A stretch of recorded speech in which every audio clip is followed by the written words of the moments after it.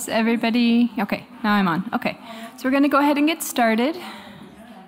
Okay, no. Yeah, okay, we're going to go ahead and get started. I'm just going to quickly introduce Gábor again, Kádár, and then he will take over introducing the rest of the panel.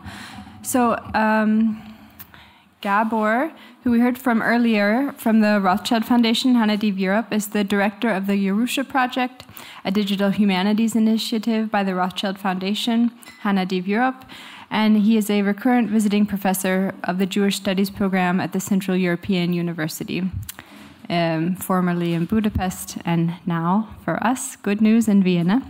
He is a former senior historian of the Hungarian Jewish Archives, Budapest. He is the author and co-author of 6 monographs and numerous studies, articles, encyclopedia entries regarding various aspects of the history of Jews in Hungary, as well as the history of genocide and ethnic violence in Central Europe. He has led and participated in archival research projects for the United States Holocaust Memorial Museum and Yad Vashem. Dr. Kádár is also a member of the Digital Forum Advisory Board of the European Association of Jewish Studies. Thank you.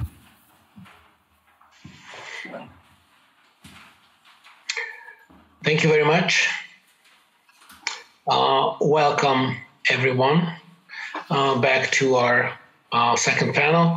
This afternoon, we will have 4 presentations, and all of them will focus on or touch upon the question of how to capture individual voices in a larger context, the context of a collection, a spatial context, or a historical context, that of Jewish history, and particularly the history of the Holocaust in these cases.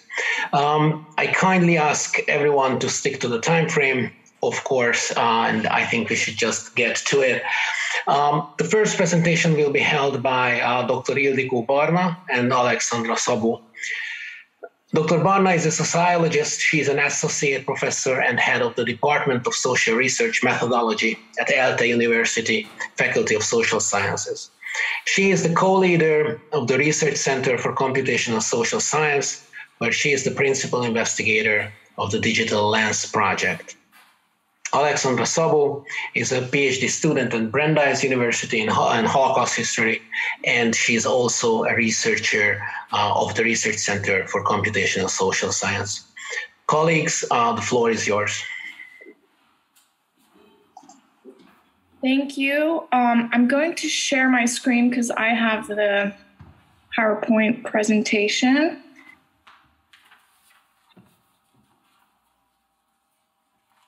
Okay, so thank you so much for the introduction and thank you for having us here today.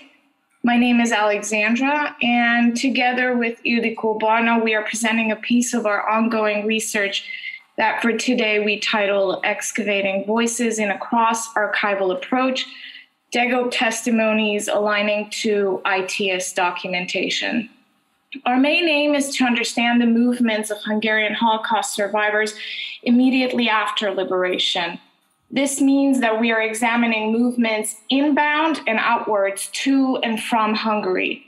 We join forces and research interests with Ildikó because she's been researching the external movements that concentrate in displaced persons or DP camps, and I've been interested in the return of Holocaust survivors to Hungary.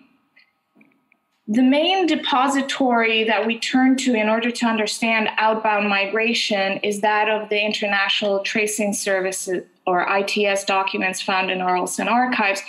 And for inwards direction, we look at the DEGOB protocols. DEGOB is short for, in Hungarian, is short for the National Committee for Attending Deportees, founded in March 1945, whose function was threefold. First and most urgently, it was offering aid and relief to recently arrived deportees in Budapest, documentation of all obtained information, and third, sending expeditions to previous concentration and DP camps in order to bring back survivors to Hungary. The importance of documentation was multiple. Among others, it aimed to record the personal experiences of deportees and labor servicemen, to tell basically the history of the Holocaust at an early stage, and to provide information about lost relatives. The documents that our research at this stage focuses on are the type protocols that are also visible here on the slide, which are basically recorded survivor testimonies counting to about 5,000. Through these survivor voices, I've looked into the routes and experiences of arrival back to Hungary, of which the most common directions I drew on a map. I drew on a map, Hungarian map in the 1940s. Understanding the typical or unique points about the circumstances of arrival at the borders, on the trains or other means of travel, within Hungary or already within Budapest is generally difficult to achieve because the majority of the protocol narratives end with discussing the moment of liberation. Our aim, however, is to understand the survivors' contemporary context in which they were giving these interviews in Budapest and their future plans of migration.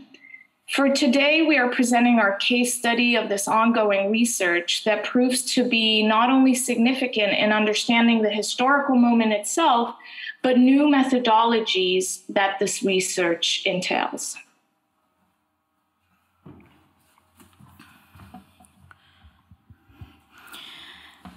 After the Holocaust, approximately 11,000 Hungarian Jews were liberated from forced labor and 60,000 from concentration camps. According to a report from the beginning of the 1946, at least 100,000 Hungarian Jews were expected to emigrate. However, the final number of those leaving the country was much lower than expected, approximately 30,000. There were various reasons behind this relatively low number. The high rate of assimilation of surviving Jewry, the communist promise of a country without anti-Semitism, the increasing stability of the Hungarian economy, and paradoxically, the joint enormous financial effort to integrate Jews into the Hungarian society also played a role. However, for those who wanted to emigrate, the increasingly stricter regulations made it more and more difficult. After the 1945 elections, the Ministry of Interior, thus the regulation of emigration, was in the hands of the communists. For some time after the war, they closed a blind eye to border crossings organized by the Zionists. However, the legal framework for immigration became gradually stricter, leading to a border closure starting in 1949. In part of our presentation, we would like to talk about those who did leave Hungary and applied for assistance. The main concern of the organizations providing care and maintenance was to detect the genuine displaced persons and refugees eligible for international assistance. Therefore, the screening of the DP population was necessary. The different organizations have produced changing and increasingly complex rules and regulations. After the war, the main concern was to screen out traitors, quislings, and war criminals. However, later, when new refugees arrived from Eastern Europe, including Hungary, escaping from the emerging communist regimes, officials started to apply the anti-communist criterion. Those Go back, Sandra. Please, thanks. Those who applied for assistance were registered by various organizations depending on the date of application. That's what you see here. In 1947, the IRO, and more precisely, the Preparatory Commission of the IRO, the PCIRO, took over the screening from the United Nations Relief and Rehabilitation Administration, as it was known, the UNRWA. IRO eligibility officers had a more than 100-page long manual, what you can see here, the front page, and they were expected to be able to catch applicants making false statements. There were problems and discontent on both sides. Displaced persons mistrusted the authorities, feeling that the screening was more a matter of subjective judgment than the objective evaluation of eligibility. IRO screeners faced an extreme workload, and in many cases they felt that the applicants presented fabricated stories. From time to time, it turned out that the supposedly good answers to the questionnaires circulated among the applicants. When authorities applied new restrictions to control the flow of refugees, the stories changed accordingly. As part of the eligibility procedure of the IRO, applicants had to complete a questionnaire referred to as the CM1 form. That's what you see here. The materials on each applicant or family connected to the IRO care and maintenance program were complied in an envelope. That's what you can see on the left side. The CM1 questionnaires, on the right side, contain various information about the applicants: basic demographics, places of residence, educational and occupational history, language proficiency, information about their lives before and during the Holocaust, as well as their immigration plans. Some questionnaires contain long stories about the applicants' lives. So far, we have performed one type of case matching analysis between DEGOB and the CM1 files.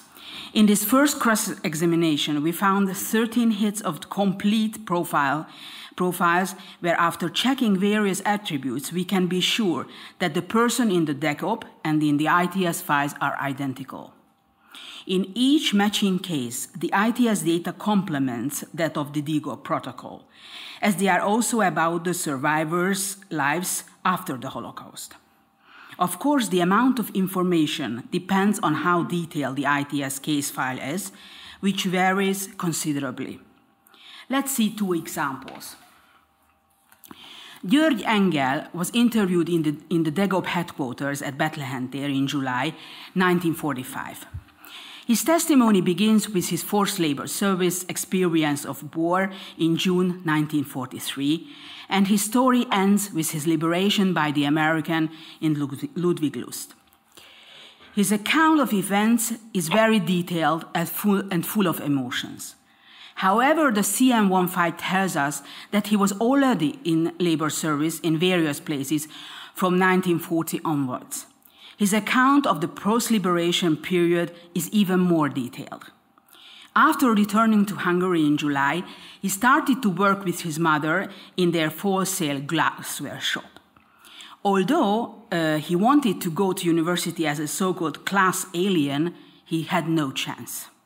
In March 1949, their shop was nationalized, and as he did not want to join the Communist Party or the trade union, he had no opportunities left in Hungary. Therefore, he decided to emigrate and was smuggled out by the Brigha. In August, he arrived illegally in Italy, where the IRO registered him. The other example we want to briefly talk about is Tamás Günzler, who was interviewed by DEGOB in July 1945, also in the Bethlehem Tér office. His interview is very short. It reveals that not long before his liberation, with two of his fellow prisoners, he escaped and went into hiding. The Americans finally liberated them on May the 8th, 1945. However, more interestingly is that his testimony ends with the following sentence: "I have a certificate to Palestine. My goal is to emigrate to Palestine." He does not mention Palestine or Israel in his CN1 form as the final destination of his emigration, only Canada. He justifies his decision by saying that his uncle lives there, whose name and address he provides. In the case of Tamás Günzler, however, we were lucky enough to find his testimony in the USA Shoah Foundation Visual History Archive, which he gave in 1997. The interview reveals that after returning to Hungary, he was there for only 3 months, and then the Zionists smuggled him out of the country. He was in various DP camps and worked for the UNRWA. He got married, and they emigrated to Canada together in 1948. He also did not mention Palestine here. These examples showed that the cross-examination of various archives often provides new information and contributes to a more detailed and deeper understanding of the life story of a survivor. However, there are also situations where the gaps and silences in the archival material are of interest. We show now two of them. The case file of Miklós Berger and Imre Berendt show that both of them left Hungary entirely out in the reporting of places of residence after liberation. You can see here how they presented their places of residence, and you can see that Budapest is not there after the Holocaust. This is obviously not the case, however, as from the DEGOB protocols, we know that they arrived to Bethlehem Square in Budapest and recounted what had happened to them during the Holocaust. The intention behind this concealment is clear from the details. The different places of residence are listed by month. So we wanted to know what this means. The most obvious reason we could think of why there's no mention of returning to Hungary is to have better chances of obtaining a DP or a refugee status. Other possible explanations include the illegal nature of traveling, although, as Ildikó has explained, that becomes the case after the spring of 1946 and more obviously after 1949. This would mean that after being liberated, the survivor returns to Hungary, stays there for a questionable amount of time, and then eventually leaves to a DP camp. Depending on the survivor's health and information they could or could not obtain, also resulted in multiple movements within the country before finally leaving to emigrate. So the question arises whether this possible movement and chain of decisions is common among those survivors who return and then leave Hungary. If yes, does that mean that there's a common knowledge of eligibility requirements for DPs? And if yes, is there a pattern of silencing the return to Hungary among the Hungarian Jews? Finally, based on Ildi's point that there was information flow between applicants of the DP or refugee status, can we actually get closer and construct the pattern or perhaps an entire network of information behind these silences? Or in other words, is silencing our entrance to understand an undocumented dimension of survivor experience? Our questions remain open for further research, but we still have a significant conclusion that regards the methodological innovations in historical research. The digital means, this is the left side, I try to show the connections or the logic of the digital way of researching. The digital means of approach to archives, knowing that a research sample digitally can be achieved in a much greater number than without, easily allows the cross-examination of several archives simultaneously. In our case study here, this meant 2 archives, or actually 3, including the video testimony, but this can be multiplied even further. The thus extracted results, as in our cases, Holocaust survivor voices, can also be analyzed through digital means, more specifically through distant reading. This eventually changes the scope of research as it results in a longer trajectory, in our case, understanding a Holocaust survivor's post-war life and decisions further to their experiences of persecution. These are all expected results. But for today, or for our case study here, we also gain knowledge of an unexpected aspect, namely the discovery of a deliberate silencing. This discovery interestingly aligns to a new direction of the historical treatment of silence as a new direction of research discussed by social scientists and historians of slavery here in the US. This direction more informally is referred to as reading against the grain and is achieved by historians at Harvard University, NYU, Brandeis University, and other research universities as well. This new emerging field, which I dare say is actually a field or becoming a field, roots the discussion in the concept of social death, a notion also applied by some Holocaust historians. This basically entails the social invisibility and silence of historical subjects, both in history and in the archives, In our case, Jews and other persecuted groups during the years of persecution.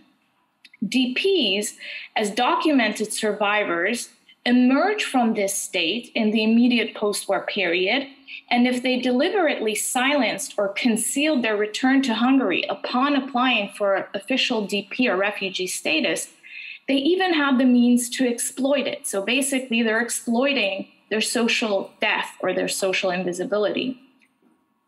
Similarly, if Hungary as a point of residence after liberation is left out of the application files, either by the applicant or the officer, deliberately or not, it can be considered the first layer of silence according to the Trujillo model, which historians of slavery use.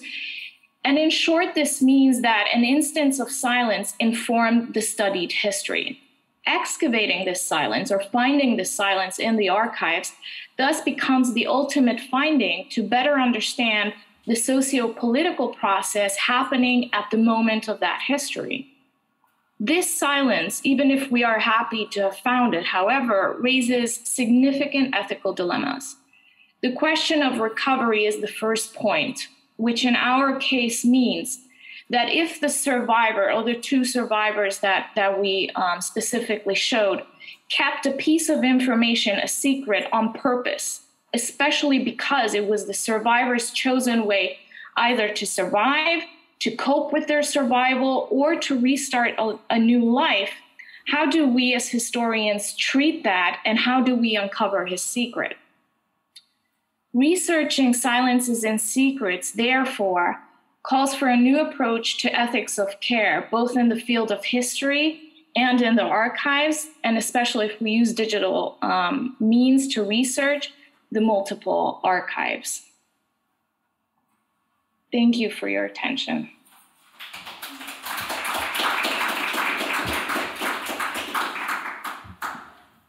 Thank you very much.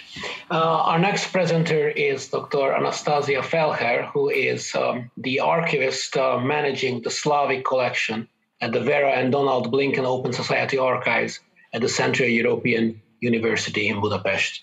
Dr. Felcher, the floor is yours.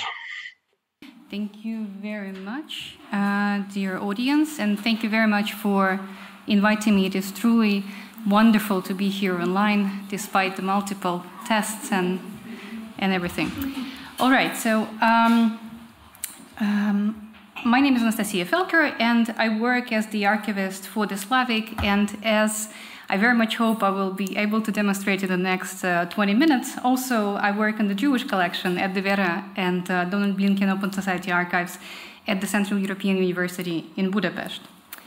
Now, okay. With this paper, it is my aim to introduce our Jewish Studies archival collection at the Blinken OSA, and also to contextualize it within the theoretical framework on how to highlight, and the challenge actually, of how to highlight Jewish voices in an archival, or in their archival collection, that originally, in fact, is not a Jewish Studies archival collection. So, parallel to introducing the collection, I also intend to, well, at least initially, at least on surface, to critically reflect on it, both as a researcher, and I specialize in Jewish culture and collective memory of the Holocaust, and also as the archivist who has been closely working with this collection for the last year and a half, aiming to increase visibility of Jewish voices within abundance of archival material held at the Blinken OSA. Now, as you can see on your screen, in order to introduce the collection, I will review the temporal and spatial distribution of the documents within the Jewish Studies collection. This is actually an achievement because we haven't been we have been actually doing it quite recently, and now we do have an idea of the structure of the collection and the amount of pages that we actually deal with. I will also address the major topics that the documents refer to, and will reflect on archival taxonomy. And I will also introduce specifics of the collection by discussing examples, hopefully I do have time for this, of two research highlights. Now, finally, my aim is to inform on the latest effort of archival specialists at the Blinken OSA to reanalyze and recatalog the collection in order to make it accessible for students, researchers, professionals, genealogists, and Jewish organizations worldwide. Now, a couple of words about the collection. The Blinken OSA is mostly known as the counter-archives that preserves the evidence on the communism, Cold War, and their afterlife, on human rights, and on the complex work of the Open Society Foundation Network. However, it is later known that the Blinken OSA has been presenting and collecting archival material on Central and Southeast European Jewish history since the archives were established in 1995. Now, prior to 1995, this archival collection was in fact inaccessible for public, and the reason for this is the fact that the major part of the collection consists of the files collected, used, distributed, and archived by the Radio Free Europe and Radio Liberty Research Institute that was formerly located in Munich, and the Open Media Research Institute formerly located in Prague. Thus, originally, the files of these institutes were designed for internal use and the circulation of the staff of the radios and the OMRI. And in 1995, this collection became fully available for researchers as the result of administrative and, in fact, political decision after, and to a certain extent, as the result of the end of the Cold War and the dissolution of the Eastern Bloc and the USSR. Now, at the same time, the fact that the collection became public was closely related to the establishment of the Central European University in Budapest and other cities. And as we know, recently the university had to move again now to here, from Budapest to here, to Vienna. All right, so today the Jewish Studies collection at the Blinken OSA contains about 2,100 folders or items that are dispersed unevenly within 63 archival series under 15 subfonts and 5 fonts. Now, in fact, the archives, as I already mentioned in the beginning of my talk, does not have the separate Jewish Studies collection as a separate entity, but rather we do have, as I said, 2,100 around this number folders and items within various archival series, along with folders and items on other subjects. Now, this extensive and diversified archival collection informs about Jewish lives in Central and Southeastern Europe from the early 1930s, as I will show in a couple of minutes, through the post-1989 decade, through the eyes of multiple sources, which are largely represented by mass media from both sides of the Iron Curtain. The collection uniquely includes samizdat documents and pairs fact with knowledge production about the Jewish population.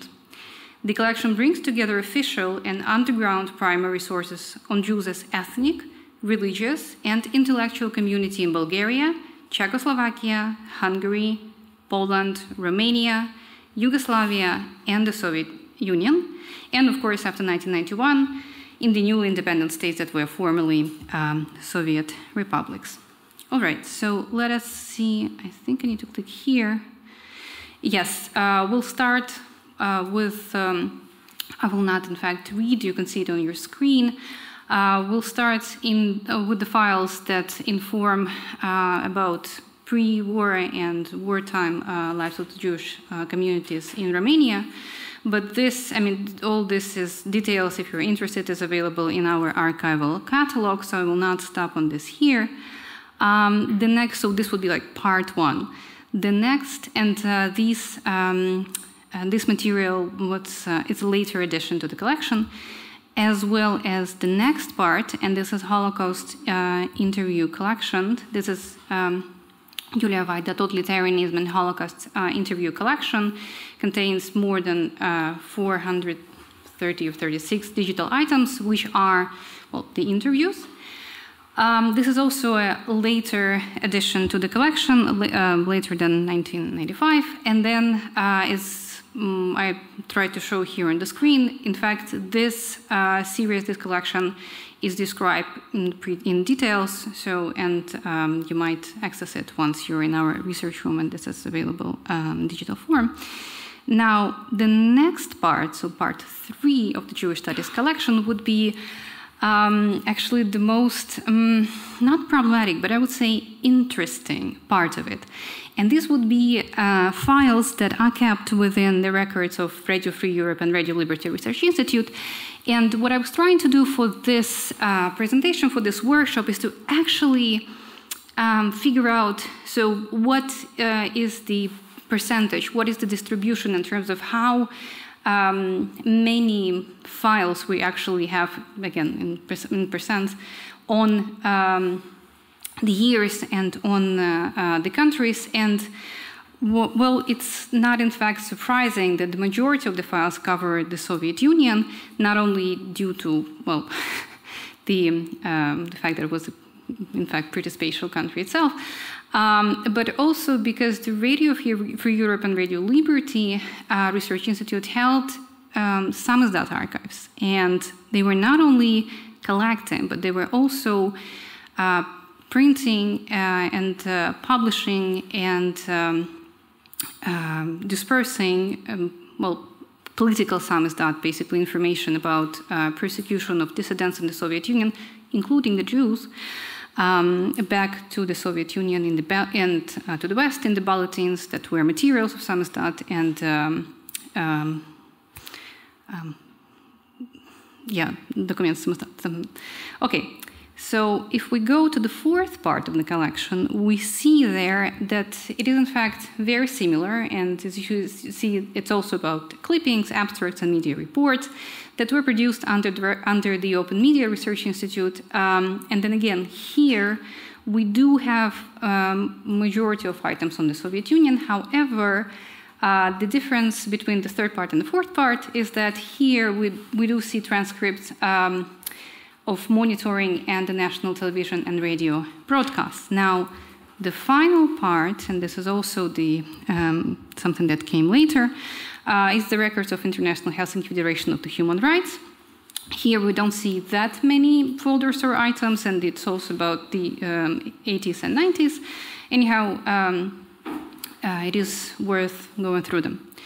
So let us discuss, in fact, what are the major topics? So what is this collection about? Now, while it is obvious that part 1 and part 2 of the collection inform about pre-war Jewish lives in Romania and the Holocaust in Hungary and Romania as well, parts 3 to 5 of the collection, in fact, contain information about, as I try to show it, several countries in the region. And folders items are under this RFERL and OMRI and IHF archival fonts inform on complex post-war Jewish experience in Central and Southeastern Europe, including, as I demonstrated, the Soviet Union.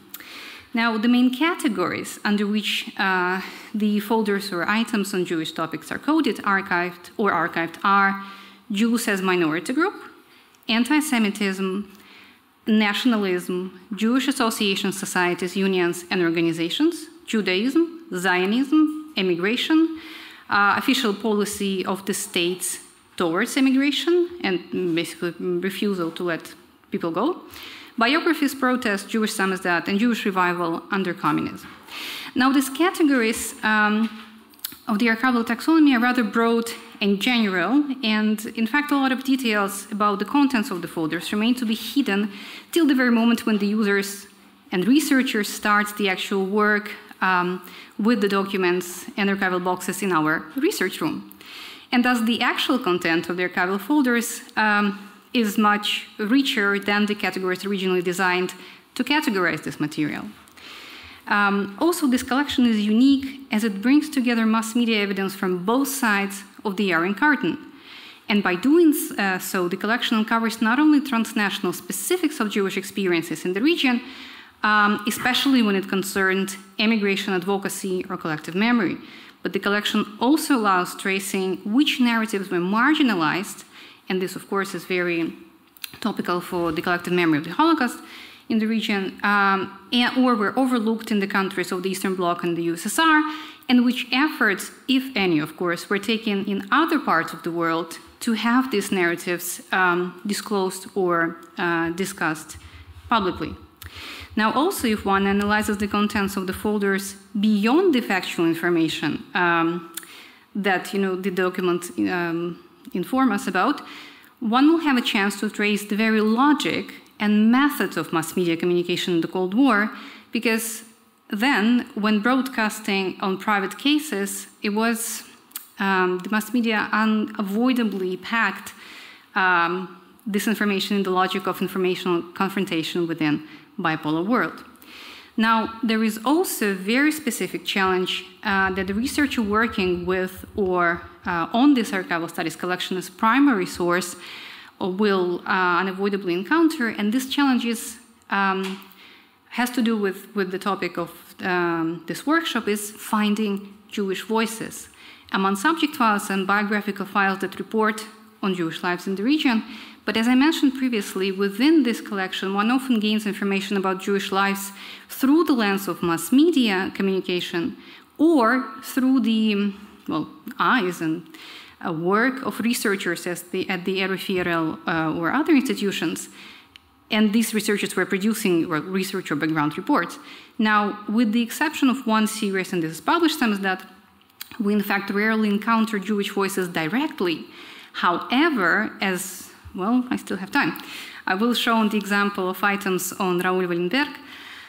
Within abundant material of the collection, one still may reveal, if not direct Jewish voices, but complex agency of Jewish public actors. Now, let's see what we have on Wallenberg. And in fact, this is all scanned, digitized, and available online. So if you're like me, willing to spend your Sundays with archival materials, you can easily do this. And we do have something about more than 2,000 pages that are, again, dispersed in different archival series, which I showed here, which I listed here. Now, what is this collection about? Well, it, or thematic highlight, it does contain mass media reports from the Times, the Spiegel, Frankfurt Allgemeine Zeitung, Die Welt, Washington Post, Economist Today, International Herald Tribune, The Atlantic, and so on and so forth. So, majority of documents on Wallenberg, in fact, aspire from Western media, which is a very rare case in the Jewish Studies collection at the Blinken OSA, since, as I mentioned before, usually we have it from both sides of the Iron Curtain. So, it is my understanding that on the one hand, it may be explained that the Soviet media was actually silenced in the case of Wallenberg, and on the other hand, it may be explained by the source selection principle of the radios. Now, I think I will not have much time to comment on the documents. I'll just show you what it is. Some of it is in Russian, but this is from 1964. So what is in Russian, I'll just go very quickly, and then we'll go back. This is the very first document that we have. And this is Swedish Ministry of the Foreign Affairs. I was just highlighting the points that I find fascinating. I'll just continue describing what we have just while showing you the documents. I'll just leave it here. Now, the documents reveal transnational agency and diplomatic effort in the US, Sweden, Western countries, and Israel to release Wallenberg, or at least gain information about his fate. And based on this collection, we may reconstruct distribution or rumors or claimed evidence from the USSR on the Wallenberg location and how intensely the international community and diplomats reacted on all these rumors or potential news. Now, we may also reconstruct the progress of international or universal recognition of Wallenberg's assistance to the Hungarian Jews in 1944, and which was developed, in fact, in close connection to international recognition of the Holocaust itself. So I'll just, okay, fine, it's in Russian, sorry. Okay, that's in English, so I'll just keep showing you.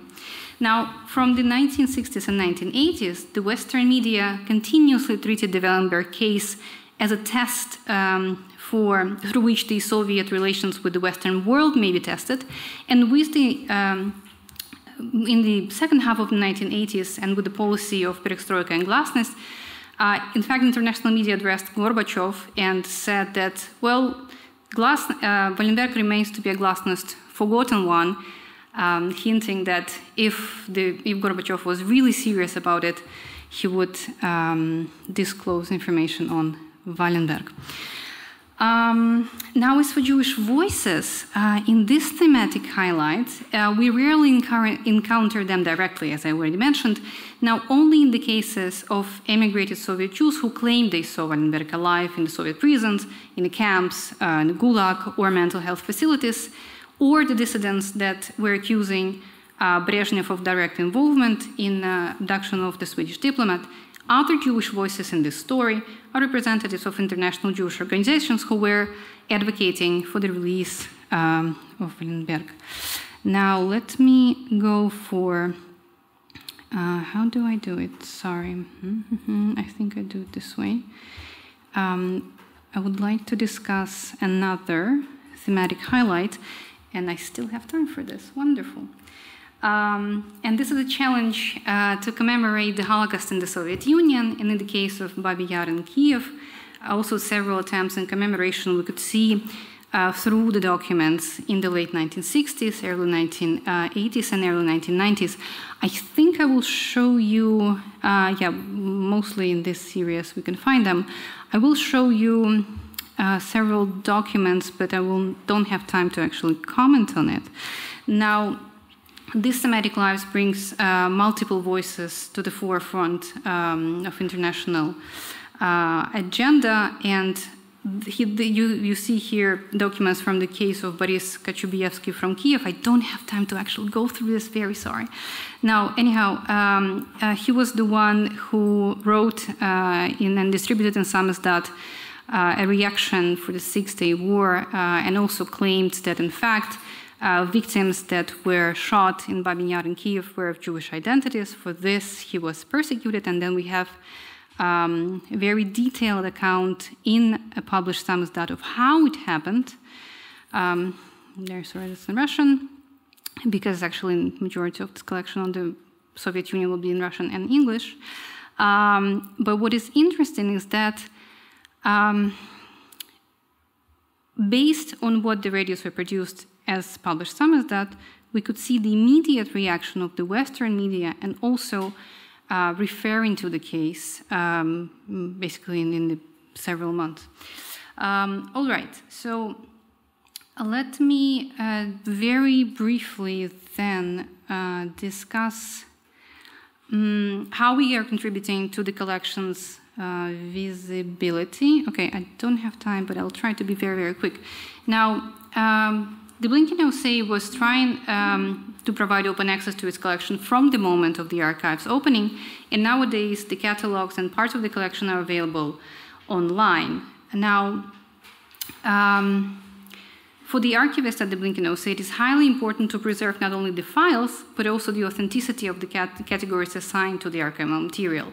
And as I already mentioned, yes, these categories are rather broad, but at the same time, we don't introduce the changes there, but we add keywords and personal and geographical tagging. So last year we also finished compiling the full list of folders and items related to Jewish topics, and it is also our plan to turn this into the new FindNate, or as we call it, reference information paper. And as a partial response to the new reality brought to all of us by the COVID-19 crisis, we also introduced digitization on demand, and we do have plans for the curated collection, which hopefully will increase digital availability of this complex archival collection. Thank you. I'm very sorry.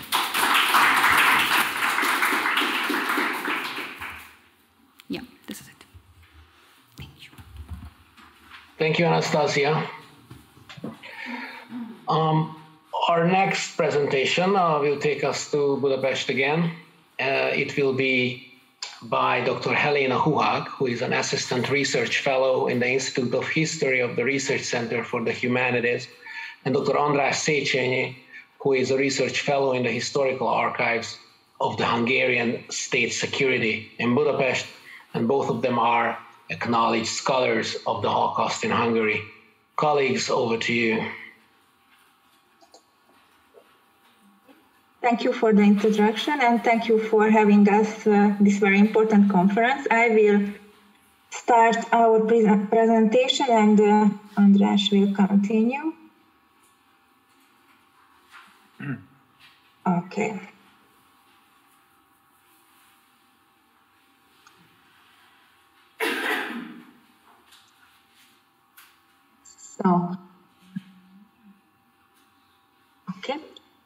So the title of our presentation is the Holocaust Memorial Center's collection and its context.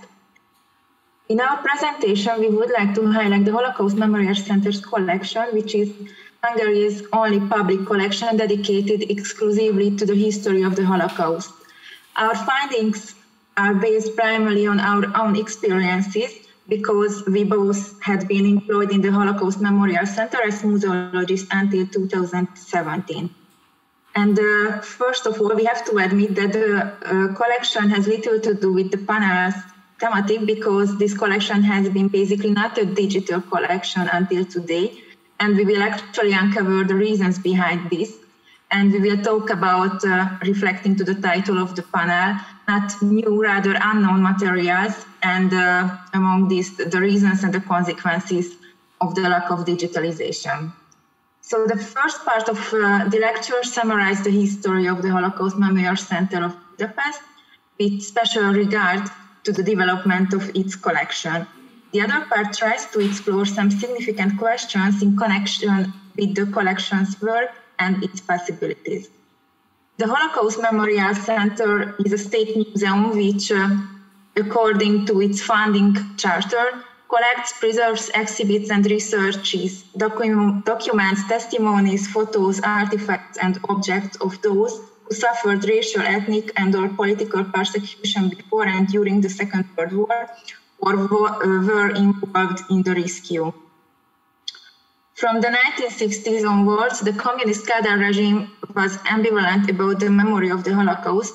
It wasn't allowed to appear the public freely and restricted to the territory of the private memory. In 1957, the Communist State Party decided to institutionalize the documentation and propaganda of the anti-fascist freedom fighters and also on the fascist victimized groups.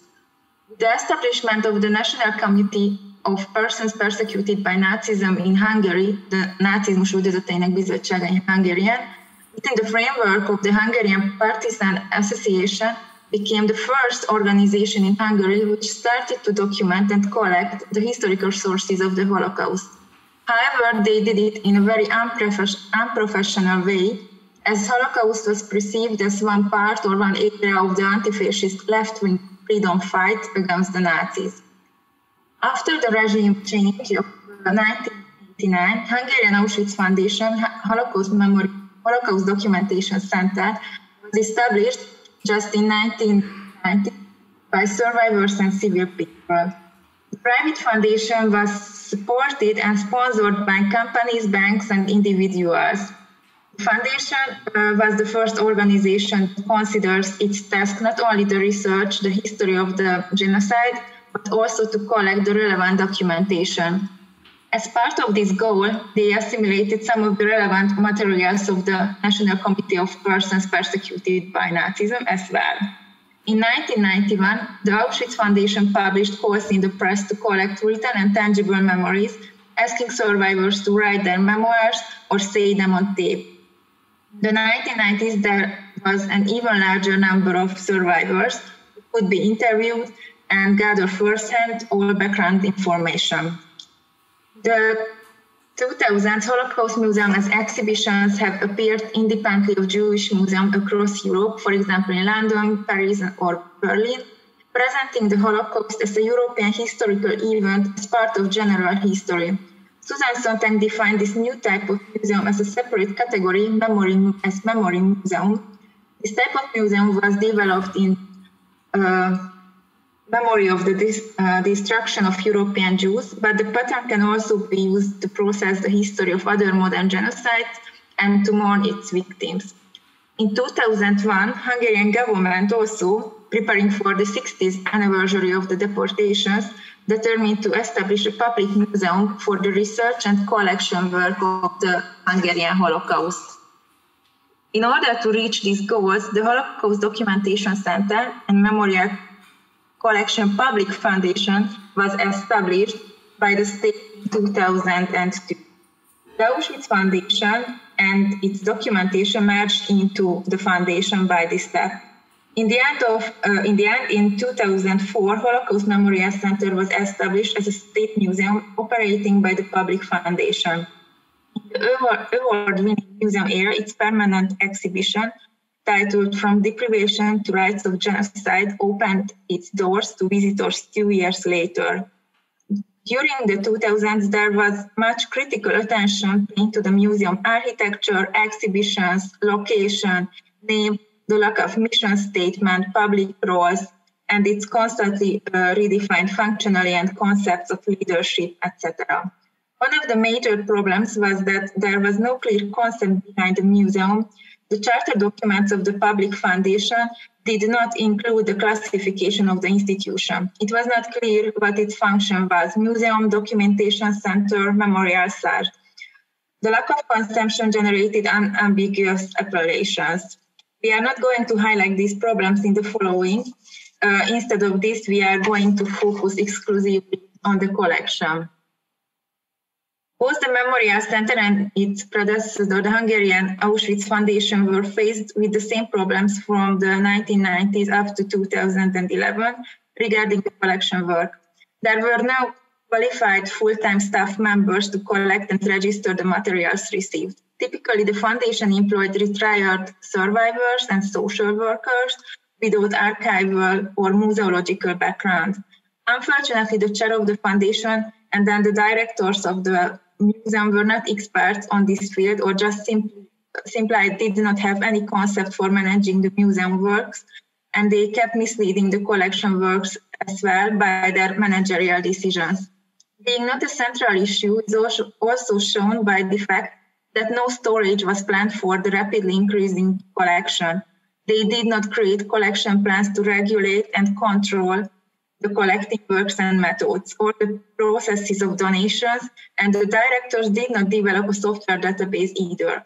It wasn't just a lack of concept, but the management of the museum sometimes didn't interested in collecting and preserving the EGO documents of the genocide at all. In 2004, the director of the museum defined the institution as a public collection that does not aim to collect items systematically in order to preserve them. In general, between 2002 and 2010, the management of the museum did not take much attention to the collection. Because of the above-mentioned managerial decisions, the collection work was run by ad hoc conceptions. The biggest problem was the pure registration during the collection process.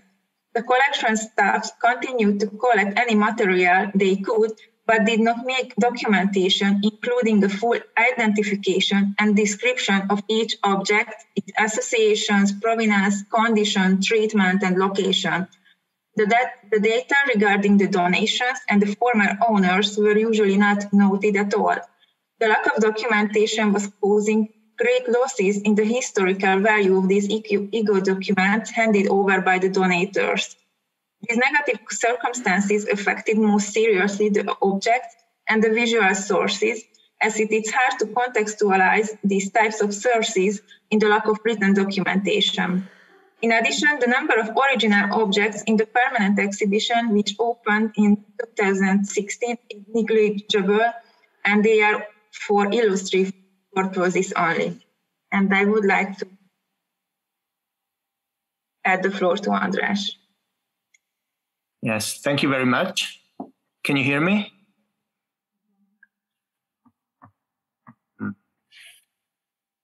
Yes, we can. Okay, thank you. Thank you. I'd like to continue. In the summer of 2010, a new era began. The new director, László Harsányi, started to develop the collections department.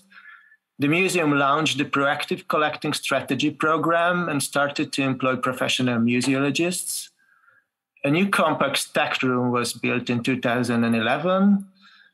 The management introduced annual collection campaigns, which proved successful and had lasted until the recent years. And last but not least, a new inventory software was developed for keeping a record of every document, object, images, and testimonies. Despite of this fact, the acquisition of the Memorial Center had several difficulties in recent years. The so-called proactive collecting method meant mainly some call of donations every year, year by year, around the Holocaust Memorial Day. The systematic acquisition or purchase or a well-planned collection development program has been missing in this collecting strategy since then. The Holocaust Memorial Center was getting popular in the 2010s, which influenced the willingness of Jewish families to donate their Holocaust-related family documents to the museum. By the expanding 3,000 new donors, primarily Holocaust survivors and descendants, donated their family materials until today. We have to mention that the political environment had influenced the donators in many cases. According to our experiences, the survivors of their relatives have often no concrete ideas about what to do with their private documents and other materials they have. Some families hesitate a lot. They don't want to give their documents or documentations to the state institution because of the governmental policy regarding the Holocaust. Unfortunately, since 2014, the museum has returned to negligent collections management, which the museum left behind in 2010. In total, the museum has processed about 13,000 items in the inventory so far. The donators donated several thousands of photos and personal documents in digital format as well. All this is completed by a repository of data collection, which contains valuable background information. The stock represents of personal life and family stories that does not serve as an important supplement for the event of the public history, but represents personal narratives of the Hungarian Holocaust.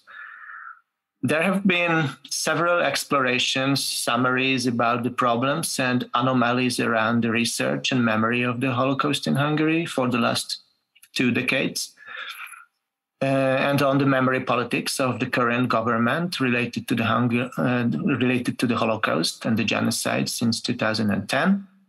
These investigations focus on the relatively low international visibility of the Holocaust scholarship and the poor state of institutionalization, the infrastructural shortcomings, the unavailability of recent Holocaust literature in Hungarian libraries, and last but not least, the inaccessibility of archival documentation to the English-speaking public. Another problem which affects specifically this collection is the role of ego documents in current researches. However, there has been an increasing interest in the ego documents of the persecuted Jews from the early 2000s. These kind of sources remained underrepresented in Holocaust historiography.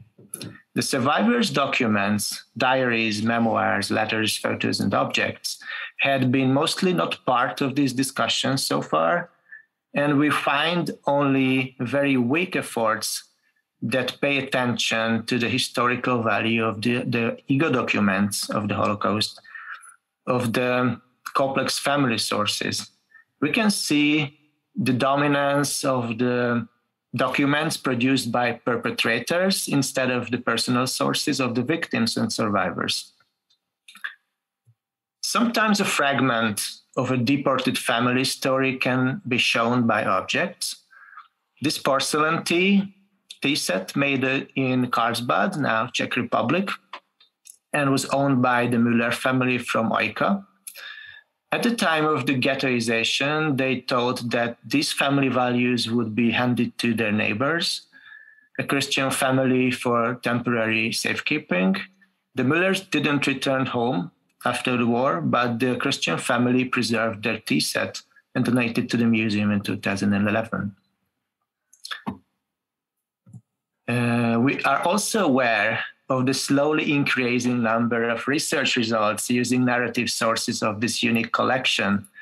One of the latest significant books is Regina Fritz's epic source book, Die Verfolgung und Ermordung der europäischen Juden durch das nationalsozialistische Deutschland, volume 15. But we have to admit that our own research's findings are based on these narrative sources. And we also edited the collection catalog of the Holocaust Memorial Center's collection. And we published both in Hungarian and English languages. Another context of the collection is the field of accessibility and availability. Between 2011 and 2017, every single item was registered and described in the digital filing system of the museum called MuseumSys. This database, such as the digitalized items, is not public, not available online. Consequently, researchers tend to neglect the collection.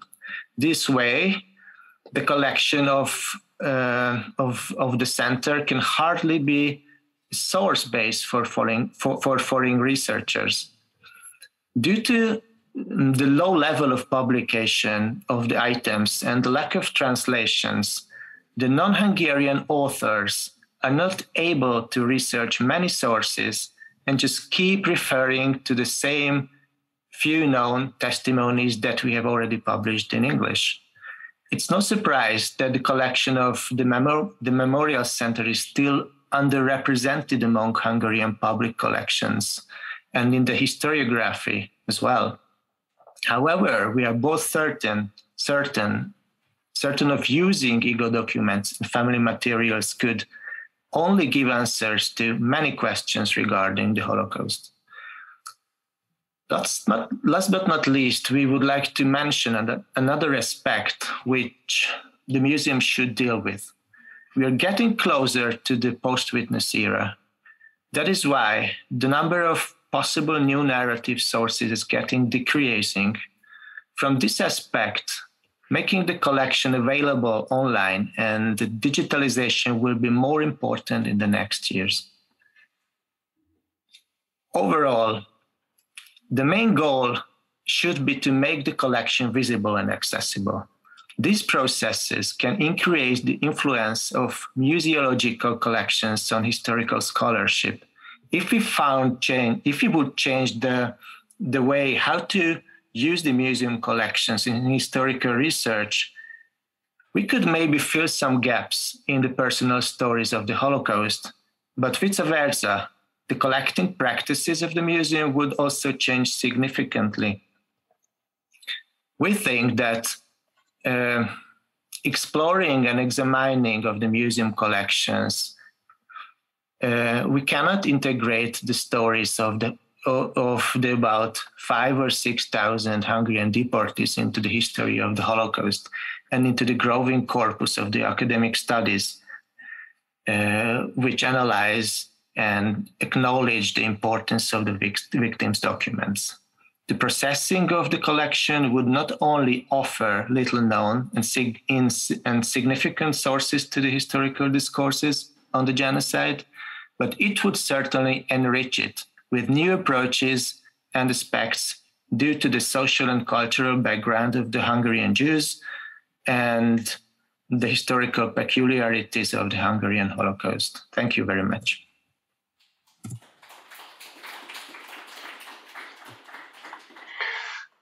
Thank you very much. Our last presentation of the panel is a truly collaborative one from the St. Pölten University. And it will be delivered by Georg Vogt, who is a researcher, author, editor, filmmaker, and creator, Alexander Rind, who is also a researcher at the St. Pölten University of Applied Sciences, Theresa Eckstein, who is a researcher of the project and has studied theater, film, and media studies at the University of Vienna, Birgit, the director of the archive and collections of the Department of Theater, Film, and Media Studies at Vienna University, and Clemens Bauman, a research assistant at the Institute of Creative Media Technologies at the St. Pölten University of Applied Sciences. Colleagues, the floor is yours.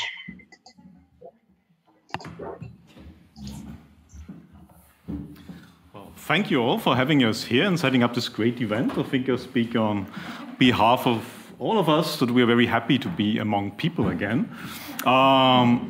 We are a collaborative effort, although only 3 of us made us today, so sorry if we let us down after this introduction. It's me, Georg Fuchs from the University of Applied Science, St. Pölten, and together with Birgit Peter and Theresa Eckstein of the University of Vienna. Have I successfully shared my slides? Yes, I have. So best regards on behalf of the rest of the team, and today we'll give you a small insight into our research project, Video Biograph. We conduct this together for the Lower Austrian Funding Agency for Science. It's a collective effort of 2 universities, and it runs for 3 years, and we are now halfway through the project, so we can kind of give you an outlook what we already accomplished, what archives we are based upon, and what we are trying to achieve in this project. So let's proceed. So what is the project about? So we are working in the spaces of local memorial culture, archives, and citizen science. So it's we try to set up a prototypical regional biograph, which is supposed to be a software that creates filmic narrations based on data sets in regional context. And when I say regional, I mean regional community archives like the Heimatmuseum we have in Austria. That means the smallest kind of museum you can have in a village that is usually run by amateur archivists and that doesn't have a lot of institutional power or working power. So our project is based on 2 case studies, and today we'll just talk about one, which is the Jewish community of Groß-Enzersdorf. The Jewish community of Groß-Enzersdorf was one on 15 Jewish communities in Lower Austria that existed for about 100 years until it, as all of the others, I think, it doesn't exist any longer. It was extinct in the 30s during the Shoah. And our project combines historic research, that's one aspect, with data visualization. So we are a technical university, so we do a lot of data visualization. And I'm coming from film and media theory, so we also try to get montage principles into our project and try to find ways to convey the archive in ways of time-based media. So what we are actually after is a narration. And we see ourselves in a long line of efforts that actually didn't start that far back. The history of the Jewish community was mostly neglected until the early 2010s, and one of the first projects that picked up on the history of the community was an exhibition in 2013. Yes, and this remarkable step happened in 2013 when this exhibition about the Jewish community took place in Groß-Enzersdorf. This exhibition was initiated by Martin Sommerlechner, the city councillor for culture of the Green Party of Groß-Enzersdorf. The basis for this exhibition was the source research of the private researcher Ida Olga Höfler, you can see her, and her work Die jüdischen Gemeinden im Weinviertel und ihre rituellen Institutionen 1848 bis 1938-45, published in 2015. These 5 extensive volumes collect basic informations on Jews in the Weinviertel, which consists of recording names, life data, genealogical data, professions, property, and addresses. Höfler's source materials were mainly land registers, cemeteries, scattered municipal archives, and reports from contemporary witnesses. This important work by the private researcher is not digitally available. are recorded. The visibility and sustainable use of data are not yet given. The knowledge about the Jewish history of Groß-Enzersdorf is still only peripherally available in the locality.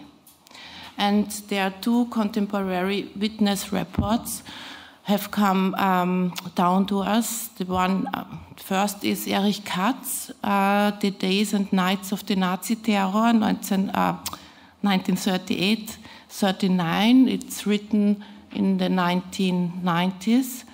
And from his father, Karl Katz, die israelitische Kultusgemeinde von Groß-Enzersdorf, published 1971 in Geschichte der Juden in Österreich von Hugo Gold. For example, now, the case study of the history of the synagogue in Groß-Enzersdorf. Until 2020, a fallow land was visible behind the garden fence at Kaiser Franz Josef Straße 11 in Groß-Enzersdorf. Next, please. On the fence, there was a remembrance board. Next. The text on it starts with the following words: "You don't see anything there. The same applies to the Jewish community in Groß-Enzersdorf. They no longer exist." The synagogue, designed by the Viennese architect Jakob Gartner in 1898, was the first public place of prayer in Groß-Enzersdorf. In October 1938, Karl Katz, head of the Jewish community, was forced to donate the property to the club leader of the German Gymnastics Federation Groß-Enzersdorf and senior teacher Hans Kröpmansberger. The synagogue was devastated in November 1938. The only thing that could be saved was the Torah mantle, which is now in the depot of the Jewish Museum Vienna. In 1953, the synagogue and property were restituted to the Jewish community Vienna. At first, they planned to build a rest home for needy Jewish children, including a park and memorial. By now, we don't know why that didn't happen. In 1960, the Jewish community Vienna decided to demolish the dilapidated synagogue.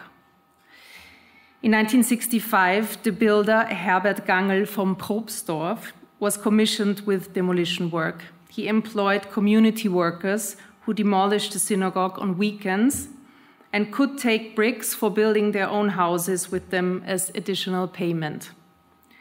The building material was also sold by him. In 1990, the property was sold by the Jewish community. A memorial plaque was installed in 1996. In 2019, the site was sold to the construction company Glorit. Right now, Glorit started to sell the apartments in a new built house. The remembrance board disappeared despite an agreement with the community that it should be preserved. At the moment, there is no visible memory of the synagogue in Groß-Enzersdorf, but there are visible traces of appropriation. Windows that were installed in a hay barn, fragments of a history of appropriation. The only visible remnant of Jewish life in Groß-Enzersdorf is the Jewish cemetery. Our project researches traces of the history of the Jewish community and uses digital methods to develop a broad, perceptible narrative. The focus is on the following questions. How can stories be told from the archives and media artifacts? Which connections can be conveyed as a narrative? How can new links be built? The aim is to make the stories accessible to interested users and to encourage them to deepen historical knowledge and understanding in a participatory manner. What are the local archives that we have? Where am I told about the history of the Jewish community? Our aim is to deepen and contextualize the initial data from Ida Olga Höfler and the eyewitness reports from Erich Katz and Karl Katz. At first, we start to in-depth research through archives, and databases, such as, just to name some, the Wiener Stadt- und Landesarchiv, the Österreichische Staatsarchiv, Niederösterreichisches Landesarchiv, and so on. And also family archives, as someone already mentioned today. These are very important for us if we find them. Then databases such as Georg? Yes. Genteam.at, Findbuch für Opfer des Nationalsozialismus, Yad Vashem, Holocaust CZ, and just to name some of them. At second is the inclusion of the data in our database, which is developed parallel to the research and evaluation of the data. Another important step is the contextualization via documentary film recordings. We are searching for central places of Jewish life, the synagogue, the Jewish cemetery, residential buildings, and addresses of the Jewish population. These places and traces are recorded as documentary film material. While visiting these places, we focus on the following questions. State of the location, for example, an overgrown cemetery with fallen stones, fading lettering, and garbage storage at the cemetery. We visit former homes of the Jewish populations. We film the stones of memory in front of some of the buildings. And also very important are our interviews with eyewitnesses. We interviewed a married couple from Groß-Enzersdorf in the 90s who have lived on the property behind the synagogue since the 1960s. On the other hand, we interviewed a retired doctor who was smuggled out of the ghetto in Kovno as a child and survived through hiding by a Lithuanian family and has lived in Groß-Enzersdorf since the 1980s. We interviewed a Jewish resident from Groß-Enzersdorf who fled to Australia. And also, we interviewed Ida Olga Höfler. Yes, so regarding archives, most of what we told you yet were kind of analog archives or the databases Theresa mentioned. And there's one interesting development in the local remembrance context that arose shortly before our project. So in Lower Austria, I don't know how many of you know those topotheks, but they have kind of expanded in the last decade, and it's kind of a citizen science principle that allows people of villages or towns to set up their own data sets. And it's a quite basic system. You can enter data sets, usually media artifacts. You can enter documents, videos, audio files, or photographs, and you can align them in a timeline and on a map. So that was kind of the first effort in Groß-Enzersdorf to set up a group of people who kind of considered what should be entered into this archive. And the interesting one interesting aspect of this is that as you start to enter and data sets, you notice that some questions arise basically automatically. So you see the synagogue, which does no longer exist, which is kind of present and raises interesting questions. And in all of those sets, you start to recognize that there was a Jewish community in Groß-Enzersdorf because there are remnants of their existence scattered all around town. So that becomes apparent, and one of the basic ideas of Regiobiograph was to narrate the story of the community in the setting of the city's history by combining data sets that concern them. So and as we heard, there was this exhibition in 2013, and one interesting aspect of this was the several layers of the historic documents that we have. Here, for example, you see, Theresa already mentioned the Katz family, and here you see a letter that we found among other material that the son of Karl Katz, Erich Katz, sent to the mayor in 2005 in reaction to the city's failure to make the report public. That was one issue that already wasn't settled. And when you see this document, you see that the village finally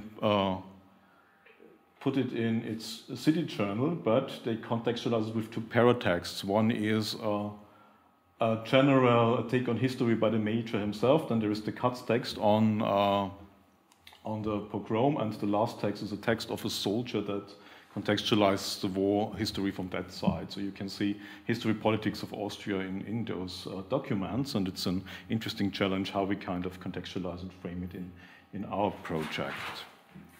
This is the second part where you can see the report of Erich Katz's ending, and then you see the memories of a soldier, and I don't think I have to go into detail about the history politics common in Austria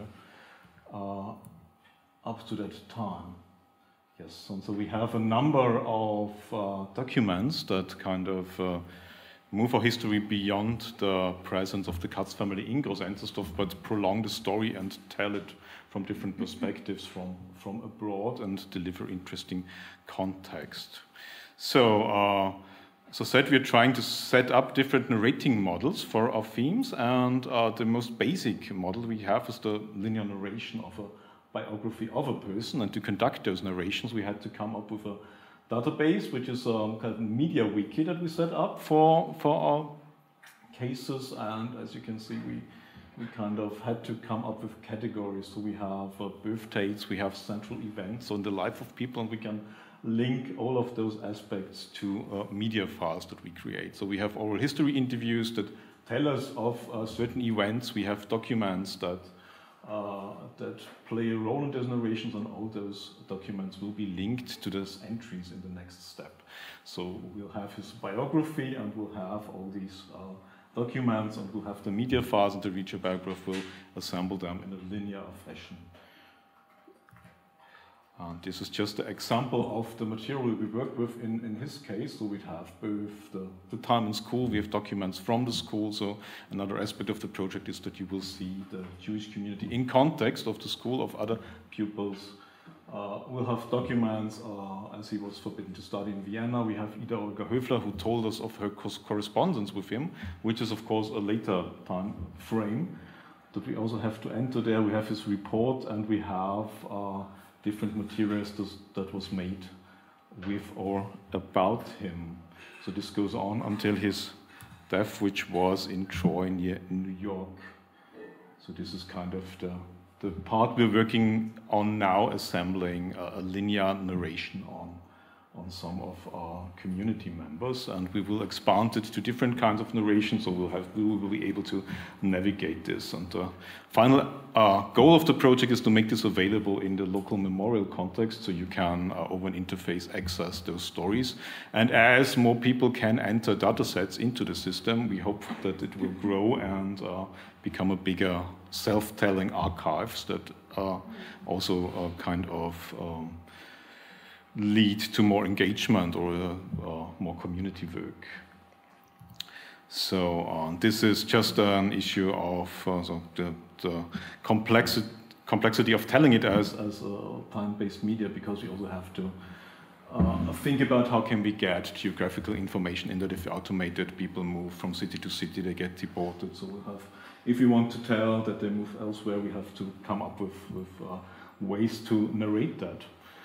And we have to kind of come up with abstract timelines, and we're also dealing with issues of should we use sound, shouldn't we use sound, how do we need info blocks on certain historical events that are not self-explaining, and so on.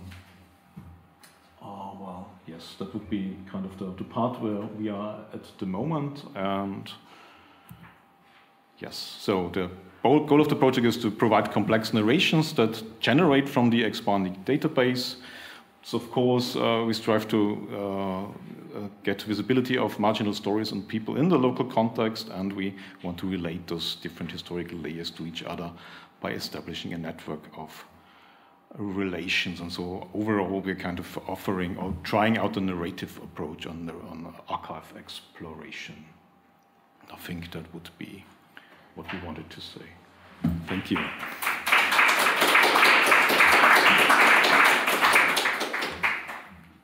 Thank you very much. This concludes our panel today, and now the floor is open for questions. There are questions? Maybe we'll collect again. So I have Sonia, Hannah, and Natalia. And Gábor, if you want to collect questions in the chat and read them if there are any. Sure. Okay, so Sonia? Yeah, so I'm Sonia Gollins, UCL, and my question's actually for the people who are at the front of the room. So I'll be like this. All right, okay, I will do that, which is great because this is actually movement related. So I couldn't help but notice that several of you are involved in performance studies and theater and dance, and I was wondering, if in your work on this project, if you had any interest in trying to document the performance culture of your subjects. Thank you. The performance culture or? Performance culture of your subjects. Like what sort of dancing or theatrical performance or other sorts of like live entertainment or things of that nature, not just the buildings or the biographies, but also this sort of artistic expression. We'll collect questions and then, maybe they're related. Thank you. My question is to Ildikó and Alexandra. If you use any softwares for your research, and if yes, how do you use them? And one small remark to Anastasia about Babi Yar. It should be either Russian way, Babi Yar, or English way, B-A-B-I, or Ukrainian Babin Yar, but just small remark. And actually the question, if you can tell something about particular this collection, Babin Yar. There was there together with Wallenberg, and he didn't say anything about it. That's why I'm asking. Thank you. Yes, Natalia Alexion. So I have questions for everybody in a way.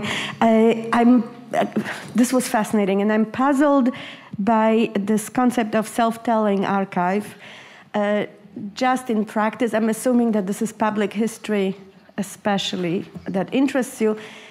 Is there an idea of someone administering it? Is there going to be some kind of academic overseer, or is it really sort of going to be a body that has a life of its own? If you could comment on this. No, I don't know how to pose my question to the session that was completely online, to the Holocaust Memorial Center's collection in Hungary. I wonder if you could comment a little bit more about the agency of donors, the extent to which you mentioned the fact that they are hesitant about the political context, but to what extent they can push for things, beginning with space for collecting, which was not originally planned. And for Ildikó and Alexandra, thank you so much for this. I was wondering about not just pattern in silences, but have you come across patterns in practices? So just a selfish note, I've seen a number of testimonies of survivors who got themselves Auschwitz tattoo in 1945 when they emerged from hiding. They were not in Auschwitz, and these are tattoos that are part of then being smuggled, right? So how much practices like this, which are not documents per se, testimonial, might also be entered into your project? But this is just fantastic. Thank you so much. All right, thank you. I think I actually also have a question for you, so maybe I'll pose it and then we can answer the questions. I'm sorry, I'm trying to see if there's any chat questions. My question is a bit related to Natalia's. I think it's a really admirable project you have, and I'm very curious about the logistics of your team and the funding. Who's funding you? And how did you find each other? And is it sort of like an ongoing, is this a long-term, indefinite project? Are you guys angestellt forever? Or is this a 3-year project, and when it's over, this is going to be in the internet, and then what will happen? So thank you. And perhaps because there's so many questions for you, you want to just start with the answers. We start with each one of us picks one. We are not angestellt forever. No, I'm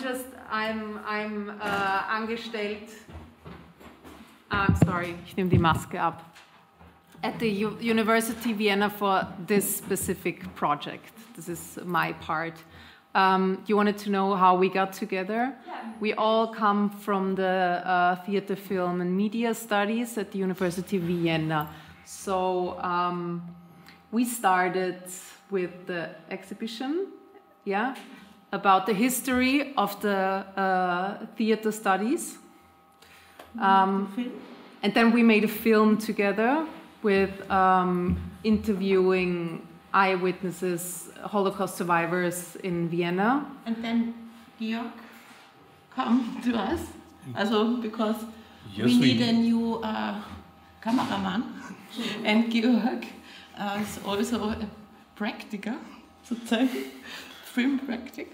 And yes, and so we come together, and then Georg has the idea of the regiobiograph, and then he wanted to work with Theresa and me, about the film project of Surviving and Living, and it's a part of regiobiograph to this film project. Yes, it's the second use case. Yes. And Birgit also conducted a FWF project on the Institute's archive in which we both worked beforehand. So I knew her as an archivist, and I came up with the idea because I started to work at the University of St. Pölten, and we are funded a bit differently, but we're completely Drittmittel funded, so I have to come up with projects. And I also funded the Topothek in Groß-Enzersdorf, so this question was around how can we kind of keep up infrastructure and improve it and tell and involve people. Because maybe the self-telling archive is kind of maybe a good question to answer next, because that's an issue we have in all those projects, because I in my pre-research I checked on a lot of the big Horizon projects, and usually what stays behind is often a framework of things that should have worked but need people to engage in it. So we try to start it from the other way, to bottom up and see who could be the community that actually works in those archives, and can we work with them, which comes with a plethora of other problems, because you need to sustain it and you need to, but I think approaching it from the engagement side is interesting. You also get into a lot of problems because you need to have some kind of group that kind of self-regulates, so it's important to see what contents get in there. You don't work with scientists, so you have to have rules, and you have to have kind of procedures for that, but it was the basic idea to have people that already, that's the fascinating thing about the topotheks in Austria, that they really always find people in towns that work with that and do ongoing research and add material. So that's promising, because you have people basically interested in creating and maintaining and showing those things. Yes. So that's the utopia of setting up something that could, where everyone could add, like in the Topothek, but also could also tell you stories out of this archive, would be the long-term utopia. But probably in this project we'll just get to a prototype that kind of can do it, and we'll have to maintain it. And if we want to develop it further, we'll have to do another project. So it's ambitious, but we'll have a prototype probably. The professions, our actor. Performance culture. Yes. So it's not specific performance culture, because, but what we found, there were some actors living in Groß-Enzersdorf, or dancers, and then we tried to go deep in there. Where were they from? What did they do? Where did they perform? And so on. So that's that point. Okay, thank you. The other questions, do you want to? Yeah, sure. May I actually? Yeah, very quickly. I'll just, yeah, thank you, Anna. You could see that I was, focused more on counting than on reading the documents themselves. Well, what I'm trying to do is to have all the materials that are related to Ukraine, so that we have it in the catalog. It was originally in Russian, then in English, and also in Ukrainian. So, one step at a time, What I didn't have time to demonstrate with the documents is that on the basis of and reading through our documents, one could see, first of all, who was commemorating the victims as in the 1960s, 70s, and 80s as an act of dissent. And what was the punishment from the authorities for this? And also, which I find absolutely fascinating, is that one could see how Babyn Yar becomes the kind of the synonym of the Holocaust in the Soviet Union. So in documents, they don't say the Holocaust, but they say this. And also in the 1990s, let's say some newspapers in Odessa were writing, oh, this is Babin Yar on, see, like I haven't been sleeping properly recently, in Odessa. So they don't say the word the Holocaust, but they say Babin Yar. So I truly, like for me, it was a big surprise because I haven't been actually working on this period recently. No, not recently, in general. Yay, thank you. I myself have a question, if we do have time. Okay, yeah, let's answer, no, yeah, you have a question, she has a question too, but we'll go ahead and finish the, with Ildikó. Yeah, so definitely I'm the software guy. I'm a quantitative sociologist by training, so that's why. So for this project, we just use Excel and very simple things.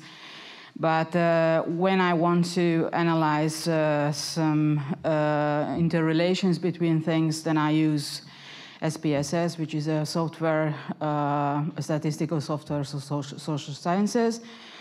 And actually, this is a part of a bigger project, as Gábor mentioned, funded by the Rothschild Foundation.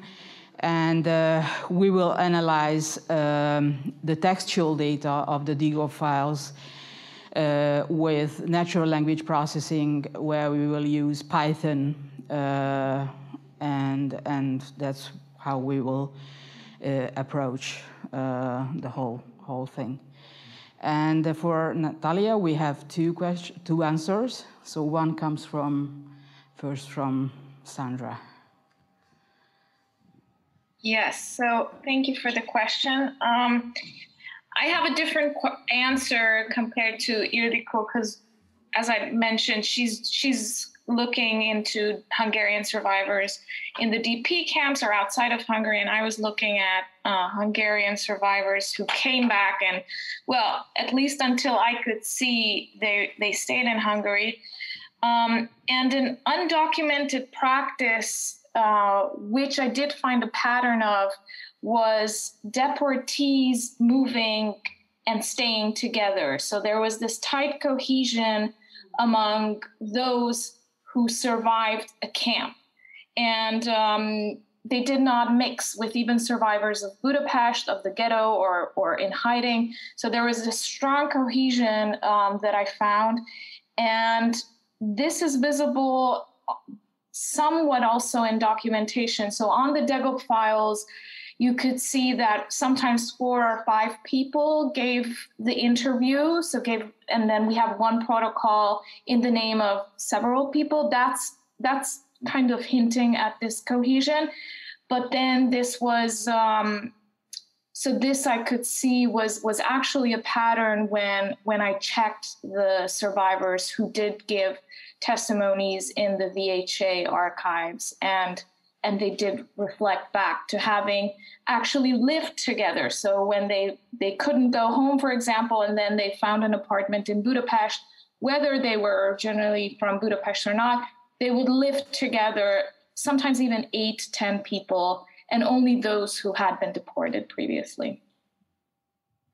Yeah, and thank you also for the question. One answer is there are a lot of changes with birth years. The month and the day normally stays the same, and sometimes also with names. And this goes back to your question that it's very hard for example, for this matching thing. It's very hard to match because the names are written differently, and also because Hungarian is a quiet language which is spoken by a very few people, I would say. They are really misspelled all the time. And I have an interesting case for this thing, because normally what you see is that after the concentration camp, many people gets younger. because it was easier to survive if they lied. But I have a actual case where it happened, and also I realized that it's the same person, but first his name was Polgár with a P, which is citizen in Hungarian, and the second time it was Bolgár with a B, which is Bulgarian, and he also became younger. And I thought it's just the same story, but I was stuck why the name changed, I don't know. And then I found him in the VHA archive, and it turned out that he wanted to go to Canada for a long time. He couldn't get the visa. And he says in the interview that there was a rumor that if you are an orphan under 18, then you can get a visa. And he says exactly that. And then I became an orphan under 18. And why he changed the name? Because B is up in the alphabet. So he wanted to be in the beginning of the list and not in the end of the list. So that's happens quite a lot of times. Thank you very much. Fascinating. The online panel. Yes, I'd like to answer to the question of Natalie Alexian. We had some kind of experiences when we were meeting with survivors after 2012 or 2014. The survivors or their relatives occasionally just refused to donate their family documents to the museum, saying that this is a state museum and the current government led by Fidesz looks doing right-wing popular or anti-Semitic politics. And they occasionally said to us, they thought the museum didn't seem to be a safe place or a good place for preserving their family sources anymore. Or they just got sad about it and didn't attend the events and the exhibitions of the Memorial Center anymore. So we really experienced the decrease of private donations at that time, which was, I think, obviously was the consequence of the governmental politics at that time. But we are not employed there anymore, so I have no new information about it. Thank you. Okay, Gábor, are there any questions in the chat? I haven't seen any online questions. Okay. I just want to add something to that, to what András and Heléna presented. One issue with the collection of the Memorial Center is that right from its creation, it hasn't been clarified how would this overlap or contradict or complement the collection policies of the Hungarian Jewish Museum and Archives. Let's not forget that a large body of extremely important Holocaust-related materials, like the materials of the Jewish Council, for example, are in the Hungarian Jewish Museum and Archives. And András and Heléna are right when they say that the Holocaust Memorial Center is the only museum and archive that collects uniquely and exclusively Holocaust-related materials, but there's a very large amount of very relevant core documentation in the Hungarian Jewish Museum and Archives. And as far as I know, and I was there in the early 2000s when this was formulated, as far as I know, it has never really been clarified where should the survivor go with their materials? Should they go to the Hungarian Jewish Museum and Archives or should they go to Páva utca? And I think it's quite important that after all these decades, I have to say now, that would be clarified, because you asked about the agency of the donor. First of all, the donor should be able to understand what the collection is, where they are going to. And if this is the only collection, there are other options as well. And this is not talked about or not discussed or clarified at all. As far as I know, maybe my information is not correct. Yes, that's right. And it's not clarified since then. It's true. But yeah, thank you for the comment. You're and right. If I have may I have a question to Ildi and Sandra. I don't know, do we still have time, Julie? Yeah, there's one other question from the audience also. There's one more question from Anastasia. So maybe why don't I take hers and then you say yours, and then we're going to wrap up so that we have a break. You have a question also. Okay, two more questions from the audience, and then we're going to wrap up. What's your question? Okay, thank you. Shall I again? Okay, fine. Okay, like this. I do have a question to András Szécsényi, so I'm speaking there, yeah. I would like to refer to your comment on the necessity or maybe the possibilities of making the collection more appealing or engaging for the researchers, so that, to increase the use of it. But I wonder whether you have come up with any practical solution on how to do it in the conditions of decreased funding and in a collection that is in a language that is not that accessible, So because we're also having sometimes very similar sort of challenges, and it remains to be a challenge. So thank you. Okay, Stina. Yes, thank you so much. I have a question to Heléna and András. I was really very intrigued about the photograph of porcelain objects that you showed on a slide, and I was wondering, how do practically researchers have access to those objects collected by a research center? Can they kind of also touch them, manipulate them, measure them, etc.? Or are those objects only accessible as via their photographic reproductions? Thank you. Okay, thank you. We're going to take Gábor's question and then answers, and please make it as quick as possible so that we have a nice half-hour break before our keynote speaker. Gábor.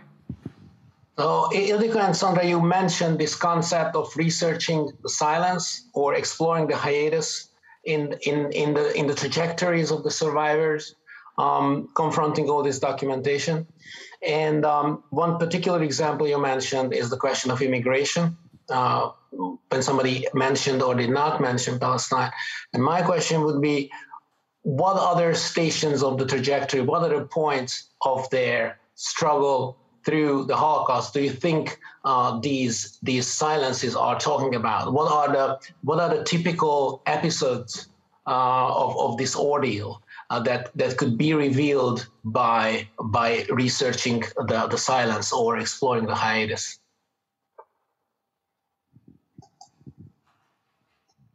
Okay, how about the online group answer first? I'd like to answer first, if I can. Yeah. Can I? Thank you. So both questions concern the accessibility of the Holocaust Memorial Center's collection. As a matter of fact, we are not employed anymore in the Holocaust Memorial Center. We have for 4 years, yes, I think. So we were talking about just what happened and what was the practice before 2017. But as far as I know, unfortunately, to access to the collection of the items of the collection of the Holocaust Memorial Center is you can access to it just in person. So it's sad but true. Yes, I would like to just one comment. The objects and the photos and other materials are available in the collection, so researcher can go and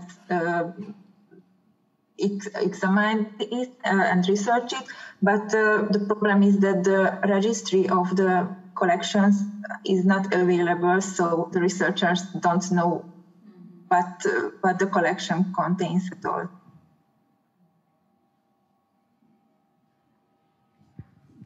Okay, and Anastasia, your question was to them as well, right? Did they answer that? Okay, all right, yeah. Ildikó? Yeah, exactly. Okay, so Sandra. Yes, so the question was about other stations or episodes that silences might have the possibility to uncover. Yeah, it's a very good question, and hard to answer because it is silences that eventually lead us there, which are still silences now. But for now, what I see, or what we see in the entire research group with Ildikó, is that we are able to uncover the bigger picture of post-liberation life. And today we talked about immigration, obviously, and what the practices and hidden practices or undocumented practices of that were.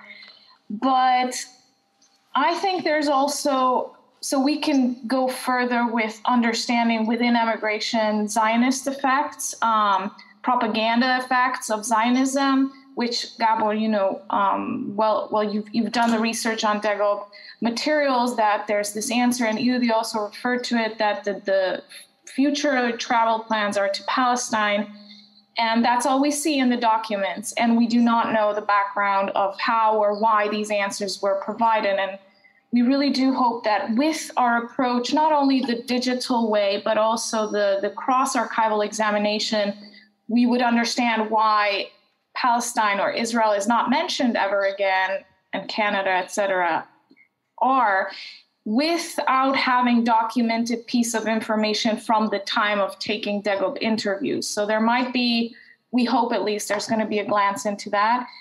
And if we leave or set aside the immigration, I believe we can also look into personal aspects, ways of marrying, remarrying, having children. My dissertation at Brandeis is about fertility and reproductive events of the Holocaust and post-Holocaust. And there are several, layers of silences there as well. For the most obvious reason, as the master narrative of the Holocaust did not include these aspects. It was always more about either the persecution that are known as the main events, but even in post-Holocaust terms, there are several aspects, I think, that are left out of Holocaust history in general, and we hope to find those. All right. Thank you very much. Thank you to everybody. Gábor, do you want to say anything else before we conclude? Just thanks for the very informative and great presentations. I think I've learned a lot today. All right. Thank you. So we're behind schedule a little bit. We're going to take a 30-minute break. There's coffee and some snacks upstairs. We'll be back here at 6:15. Let's maybe try to be 5 minutes early so that then we can hear our keynote speaker, Natalia. Thank you very much.